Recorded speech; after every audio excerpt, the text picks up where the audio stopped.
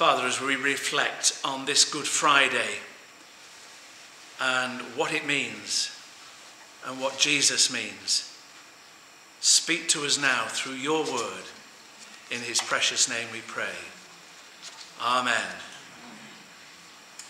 And just for the benefit of those who will be watching this later, I'm going to give you the readings we've already had because we're not going to repeat them, obviously.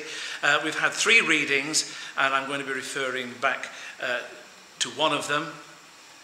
And that's the 3 readings are Matthew 27, 32 to 44, Matthew 27, 45 to 54, and then we've had John 3, 13 to 21, which is really going to be my base reading for what I say today, following on from what I preached a few weeks ago on John 3, except as you will have noticed if you were here then, I've overlapped a couple of verses for the sake of good flow, I think, and because I think there's something important there as well. Last Sunday, which is only 5 days ago, we talked about... She's put the foot on the brake. It's okay, sorry, it needs to be done. Last Sunday, 5 days ago, we talked about dark clouds gathering as we escorted and saw Jesus entering Jerusalem and weeping over Jerusalem. And we've been considering, the opposition that Jesus faced, how it mounted, and that once he enters Jerusalem, dark clouds really start to appear and arrive. They are gathering, and a storm is brewing. If you can take us back, please, Michael, to Matthew 27, 45 to 46. Sorry about this. That was it. Yeah, they should have been further down in the PowerPoint. Here it comes, from noon until 3 in the afternoon, darkness came over all the land. That darkness, in a perceptible way, came and stood there, or stayed there, for 3 crucial hours, leading up to Jesus' final cry, Ele, Ele, lama sabachthani, which means, my God, why have you forsaken me? Which is, of course, the start of Psalm 22. And like Isaiah 53, if you read Psalm 22, you'll be there hundreds of years before Jesus, looking at what he endured that day on the cross. And then again on verse 50, when Jesus had cried out again, possibly the final cry, it is finished, I've accomplished it. He gave up his spirit and died. And at that moment, the curtain of the temple was torn in 2 from top to bottom. The earth shook, the rocks split, and Derek's already referred a bit to the tombs breaking open. There was an earthquake. It wasn't just a storm when Jesus died, but some form of earthquake. And the hand of God doing something else that's very important, tearing the temple curtain, which was that thick, as thick as a man's hand, from top to bottom. And that's why we say it's God doing it, because this curtain was much higher than this room. And if you're going to rip a curtain, you'd go from the bottom upward. And God is signifying that the way to the holiest place, the inner sanctuary of the temple, is open to people. Which takes us again to something I said a few weeks ago about Jesus in John 2 claiming the temple, and that temple in time being handed on to his people through the Spirit living in us. Do you not know that your body is a temple of the Holy Spirit? And the word temple is the place for that inner sanctuary that God has just opened up when Jesus died there on the cross. bit different, but very telling of how in dealing with our sin, Jesus died and there was a violent reaction. All the pain, all the suffering, all the nastiness that he'd gone through, and some of us reminded ourselves vividly of that because at our home group we watched The Passion of the Christ. Very, very vivid and very, very moving. If you've never seen it, even though it's nearly 20 years old, I'd still recommend it. All that he went through and that laying on of sin where he feels separation from God. And however many times I've ever said that, my brain blows a little fuse because I cannot understand Jesus being separated from God, his own very self-being as the second person of the Trinity. It's virtually impossible, if not impossible. But somehow he feels totally and utterly, because of our sin, cut off from God. And our reading today, if we can take me back to John 3, please, at verse 13. I'll put that up there, I'll read it better. I've got 5 headings. And it's all right, as I said to somebody before, I'm going to be shorter than Sunday. So, yeah, I know, it was a bad one. So, the reason I repeated really verses 13 onwards to 15 is because of 14 and 15, which I want to say is a blast from the past. Verses 14 and 15, a blast from the past. If you remember what I reminded us of a few weeks ago, this reference to Moses and the serpent being lifted up in the wilderness was at the time that the children of Israel, they've just been drawn by God out of Egypt through the Red Sea. They're in the first camp and they're moaning already. Oh, the food is awful. And the complaints are there, and God got angry because they were rebellious and sinful. And rebellion precedes sin. Go back to the Garden of Eden. They rebelled against God's word, disobeyed it, and sin entered the world. And God sent venomous snakes. And they were getting bitten and dying, which was awful. And Moses pleads on their people's behalf for them to be saved. And he's given the instruction about the serpent on a pole. But with the caveat, the provision, that if you get bitten and you want to live, you've got to look at the pole, the serpent on the pole. Otherwise, bad news, you're going to die. Look at the pole, look at the cross, and live. Don't look, die. Don't look, die. The source for this action is verse 16, second heading. The source for action, this action, verse 16. Again, Derek just quoted it a few minutes ago. God so loved the world.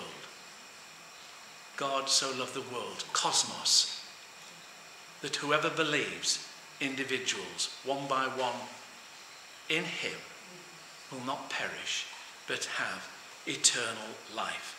That is the promise. That is the source of God's action. That is the source for all that happens in the whole of the life of Jesus, because his whole life is a gift to us.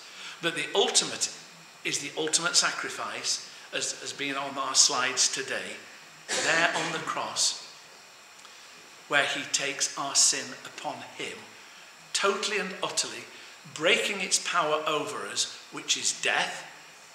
And maybe that's the whole understanding of the tomb shattering open and something strange happening when he died, that God has broken it.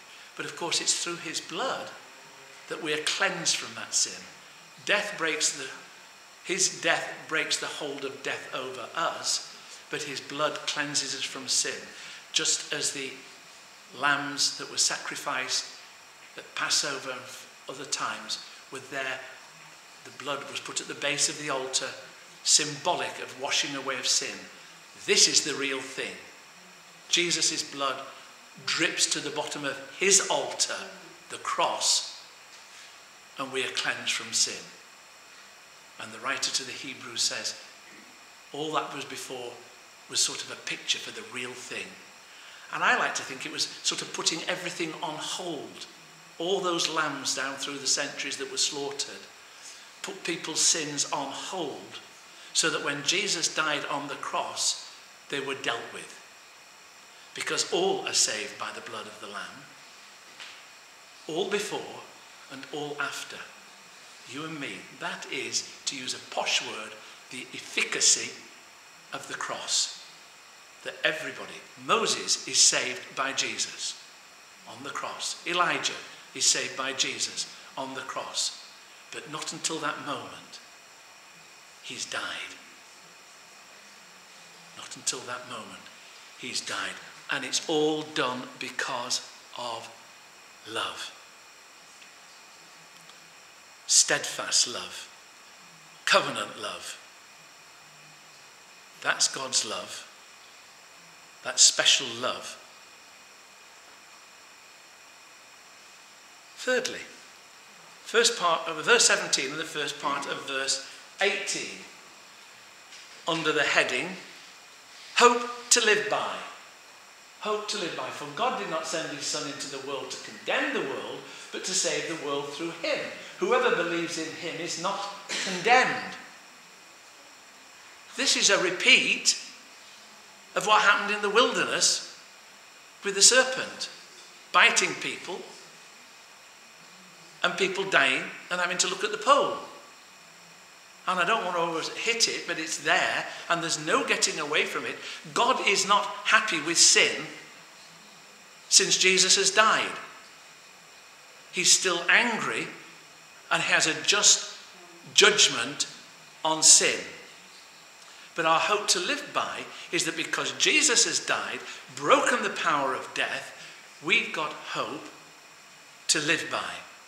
We've got hope to live by. To live this life now. Because if we are in Christ and Christ is in us, we are set free from death. Totally and utterly. Yes, the body will die. But we will be raised on the day of Christ with a new body that's imperishable and eternal. And there'll be no backache, no bad eyes, no whatever else. It'll all be dealt with. We will not be perishing anymore. But, by contrast, second half of verse 18, under the heading, dread to die by. Dread to die by. But whoever does not believe stands condemned already. See why I said God is not happy at sin at all? Jesus' death doesn't alter sin. It deals with it. And those whose sins are not dealt with are going to perish because they've not believed in the name of God's one and only Son. And it goes back to verse 16, that those who do not believe will perish. Back to verse 14, those who didn't look at that serpent on the pole died. This is God's consistency, and it's not changed. And there are people that say, oh, God of the New Testament is God of love. Nobody's going to suffer. They're all going to be let off. No, they're not. The plain word of God refutes and contradicts that totally and utterly. There is condemnation for those that are not in Christ. Everybody's condemned. I think that's what John is saying. Or Jesus through John. We're not sure who's writing at this, speaking at this point. But the whole world is condemned from Genesis 3 onwards to death. But those who look at the Jesus on the cross and turn to him and believe in his name and live that are released from that condemnation. No condemnation, now I dread. There is no condemnation. But for those that are not, this world needs to be in dread. But the time is still available to come out of condemnation, to look to Jesus, even on the deathbed, is fine.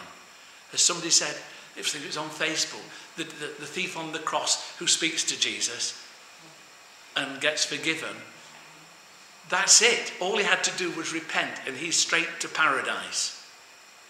Deathbed conversion is acceptable to Jesus. But you've got to do it before you die, because there's no second chances. And if you'll roll on the screen, please.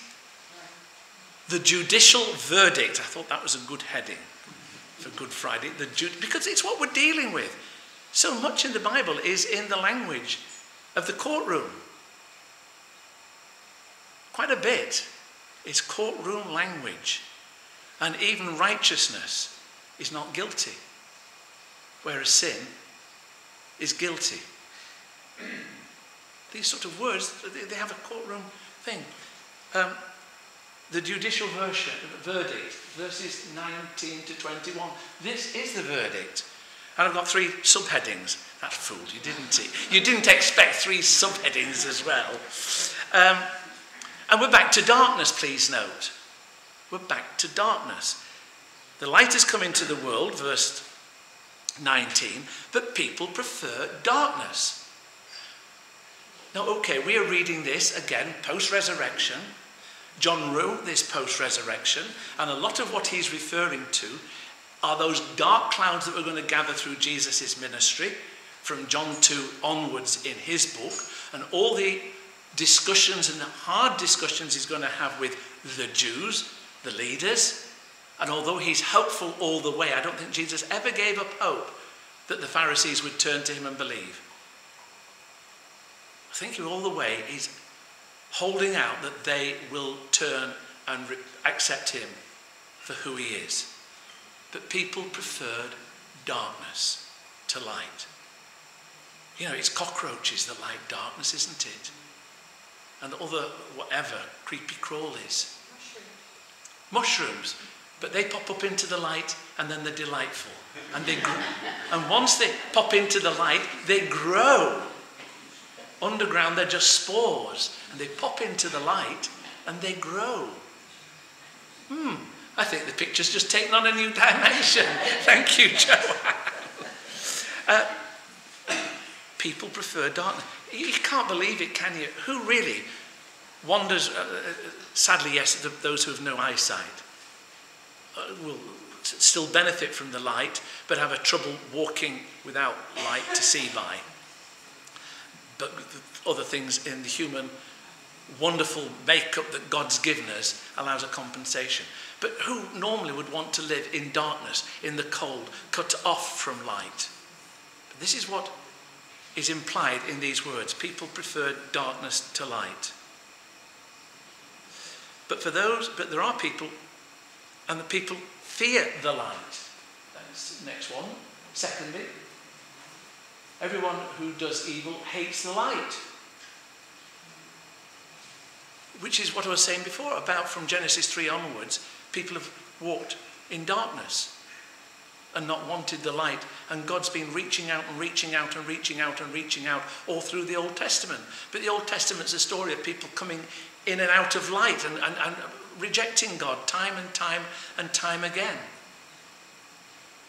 So like the parable of the tenants in the vineyard, God sends his son. And thereby sin is dealt with, because he is the light that's come into the world in a way that it was never there before, to show the truth about God. And people feel their deeds being exposed. But in Christ, our deeds are forgiven and cleansed. Yes, we may be accountable on the day of judgment, but we're not in condemnation. And then finally, people who relish the light. Verse 21. Living by the truth, living by Jesus and him alone, comes into the light, and like that mushroom, they'll pop up, grow and develop into something that Joanne doesn't like, but I actually think is quite tasty. But that's true of other things. The bulbs, the flowers that pop up, they come up for the light of springtime, don't they? and flourish. And we flourish when we come into the light of God. And it is in the light of God, because what they have done has been done in the sight of God. This is God's work in us. His light shining on us to transform. And it's openly living before God. And I think that's what God calls us to, openly live before him and to share him. We live in a world that still prefers darkness to light. We are called to be light of the world, as well as the temple, as well as all sorts of other things, to shine in the darkness for Jesus. Let your light shine, so shine before people, men and women, that they may see your good deeds and glorify your Father in heaven. They may come to him and be transformed themselves and blossom and flourish. And of course, John 3 itself came to flourish post-resurrection. And they looked and they saw the things Jesus had said, which were enigmatic when he spoke them. But the proverbial penny dropped at Pentecost, just to how wonderfully God had acted, and what all those things that they couldn't follow through the ministry of Jesus that he'd said fell into place, like the one we've just looked at again. As Moses lifted up the serpent in the wilderness, so the Son of Man will be lifted up. So, and not until the cross that could make sense. And it makes sense to us today. And may we share that sense with others, that God loves them and has done something to save them and rescue them from condemnation and bring them to life. Amen.